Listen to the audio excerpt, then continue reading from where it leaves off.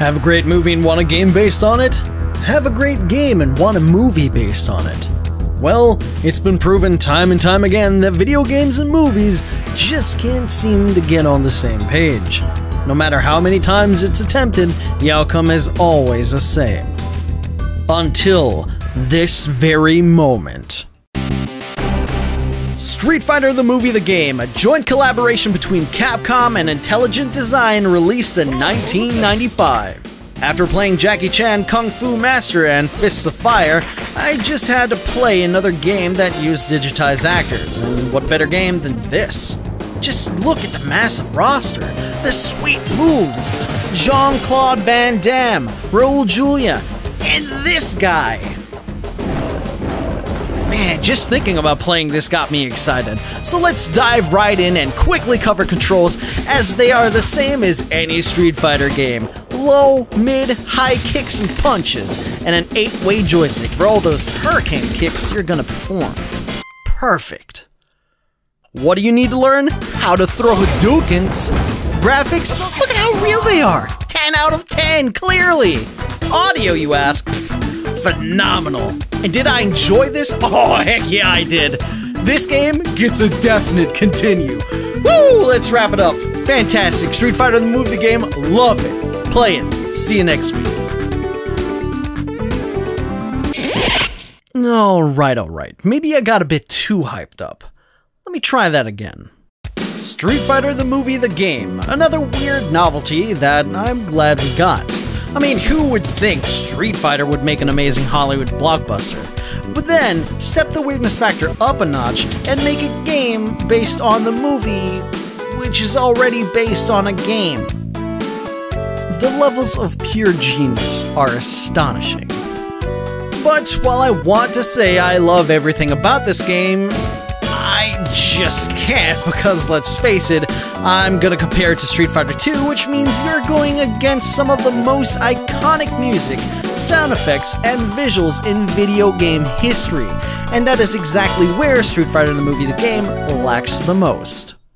The music gets repetitive fast, as each track sounds exactly the same, which is really unfortunate because, again, music in Street Fighter 2 is just amazing. I get that music in this game is supposed to mirror the atmosphere of the stages from the movie, but they are just so damn bland. You can, however, input codes during the Versus screen to listen to a remixed track of earlier Street Fighter games, which is pretty cool, but then begs the question, why didn't they just play those songs during the actual game? Why do I have to figure out an input command to listen to Ken's theme? What? The sound effects, well, okay, they aren't bad, but they aren't great either. It's really weird hearing Ken shout each time you pull off a Tatsumaki Senpukyaku, which I probably totally butchered just now, which probably also explains why they just stuck with Hurricane. But my biggest gripe is easily the graphics. Yeah, the backgrounds look kinda bland and at times really bad, and some moves look quite a bit off, but when it comes to Akuma, I just straight up lose my shit. What the fuck is this? Why is he ice skating? What is that pose? You can't tell me it was too hard to have the actor hold this pose for more than a second. If anything, this figure skater pose is much harder than his initial shift pose. I mean, what is it? I can't even, I don't even know. Sure, my disgust for this move may come from the fact that Akuma is a cheap bastard in this game whose damage output is way too high, just like his max health, causing me to lose over 10 times in a row, which ultimately made me shout out like a berserker before I slammed my fist into the table, which in turn made my neighbors look at me with confusion, which pissed me off even more, so I told them to mind their own fucking business, followed by me slamming my window shut. Akuma is broken as hell. His attack hitboxes are massive, you think you jump over his super, yet it still somehow connects. And you think you jumped over a simple air Hadouken, but nope, you still take the hit. Even blocking his super does more damage to you than you do to him if you land a simple move. So, I decided just to cheese him. My original recorded footage of my playthrough was corrupted, so I had to play through it all again. Which I wasn't looking forward to because of Akuma. Except this time, it was E Honda who gave me hell. Honestly, his moveset is a joke. The things he's able to do just make me want to rage quit. Jumping off the screen to attack you, pulling off a super which isn't punishable, and then this? Did you see that? Let me play it again. E Honda has a freaking AoE attack that does way too much damage. Who the heck thought it was a good idea to put an AoE attack in a fighting game? There's just no excuse for that. Absolutely none.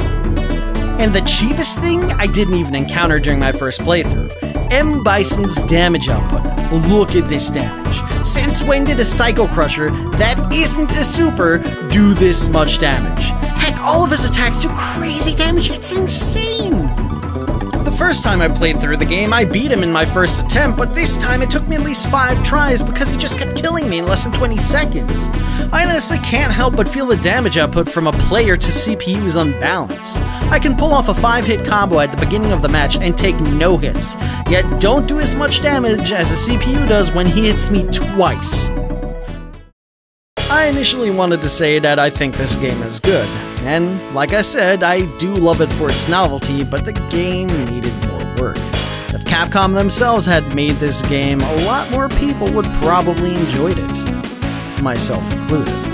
However, while it may not be the complete package, I still somehow enjoy it. There's just a certain level of cheese to it, and it just feels good seeing Jean-Claude in a game.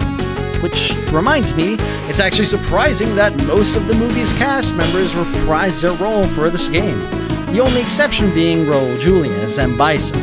The mocap for him was done by Darko Tuscan, who was his stunt double in the movie. Julia was interested in doing the mocap, but was already very ill at the time. It would have been awesome to play as him, that's for sure. You may also have noticed that some characters are missing, like DJ, T-Hawk, Blanca, and so on.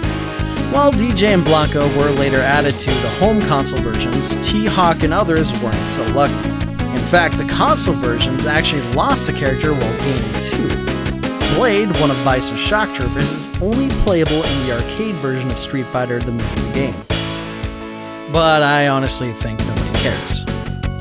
So, with Street Fighter the movie already having a pretty bad reputation, the game didn't have it much easier. And while I do enjoy the movie a lot, the game, well, I don't know.